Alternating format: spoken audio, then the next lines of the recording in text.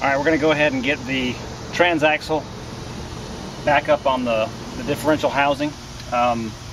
The brake plate is ready to go on the transaxle housing. I've got the gasket already mounted on the housing for the rear transaxle, and the brake plate has these locations where these pins fit on the transaxle, and the way I position the jack is actually heavy on this side, but once I get this brake plate on, it'll balance it out, and then I can actually jack the axle up and then begin to spin it and get it in location to where I can actually bolt it on. What I'm going to do now is it's going to take me a little bit to position it and get it in this location, and I'll come back and I'll show you how I put a chain around it to make sure that I'm secure, and that I'll be pulling it up from the inside and from the outside with this jack. So I'll be back in just a minute.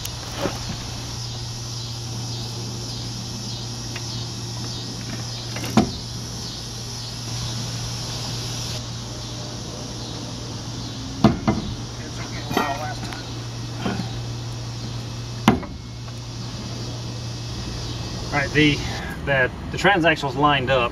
It's close, it's not exact. But what I like to do now, since I've got it up in the air, in order to kind of get it lined up, I use a crowbar.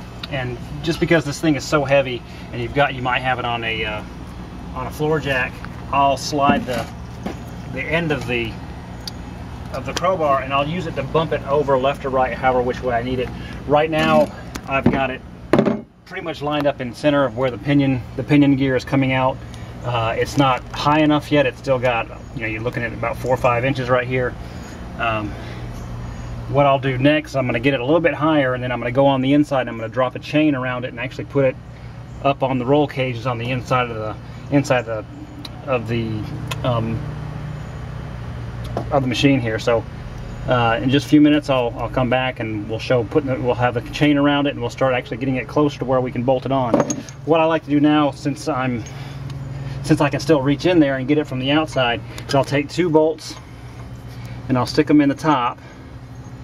I can see it there, and you can see that I'm still a good 4 inches down with that sun disc that's back there. Every couple of minutes I reach back and I make sure that, you can hear it right now, make sure that brake plate is secure back to all the way to the surface of the transaxle, because we don't want it to slip off.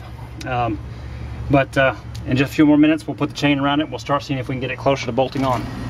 So down here, we still got some room to come up, and you can see the pins that actually hold the brake plate in place, and I'm right up against that pinion gear that's sitting in here. We still got some room to go. There's just so many things that you got to maneuver around to get this thing in place.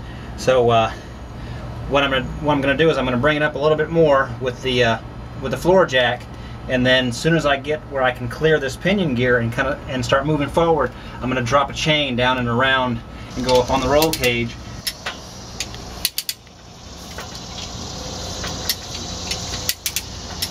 I've got the chain around the transaxle, and it goes all the way around. You can see that everything's getting close to where it's going to bolt on here, but just because of how high the jack is, and because I've got to maneuver it around to line it up, I want to have this chain on here just in case anything slips on the jack, that it'll be supported up here. And I've got this come along that's going over the roll cage right now, so it'll hold it in place if anything does happen.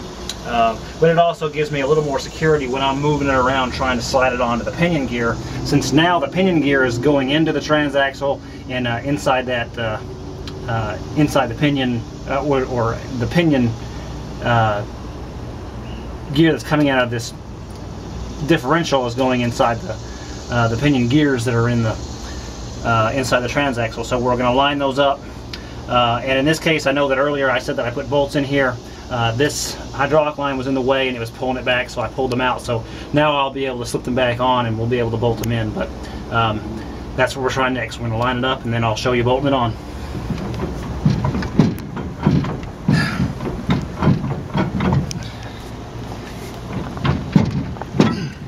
Well, after struggling with it for a little while, I got it in there. I've already started getting the bolts tightened up.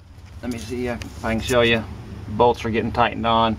Now I've got a valve that needs to go on over here, but we can start go ahead and bolting the whole transaxle to the whole chassis of this machine. Got the big almost like a plate washer here that goes underneath. Got the big bolts that drop down. There's 4 of those. We're going to get those on, start putting the hydraulic fluid in, and then it should be ready to go. So hopefully I've helped someone out. I did it because there's a lot of people out there that have done things that have helped me out when I've come across a challenge. Maybe it just gives you a little bit of an idea on what it would entail to do wet brakes for yourself. And so I don't do many of these, but hopefully I have helped somebody out. Thanks.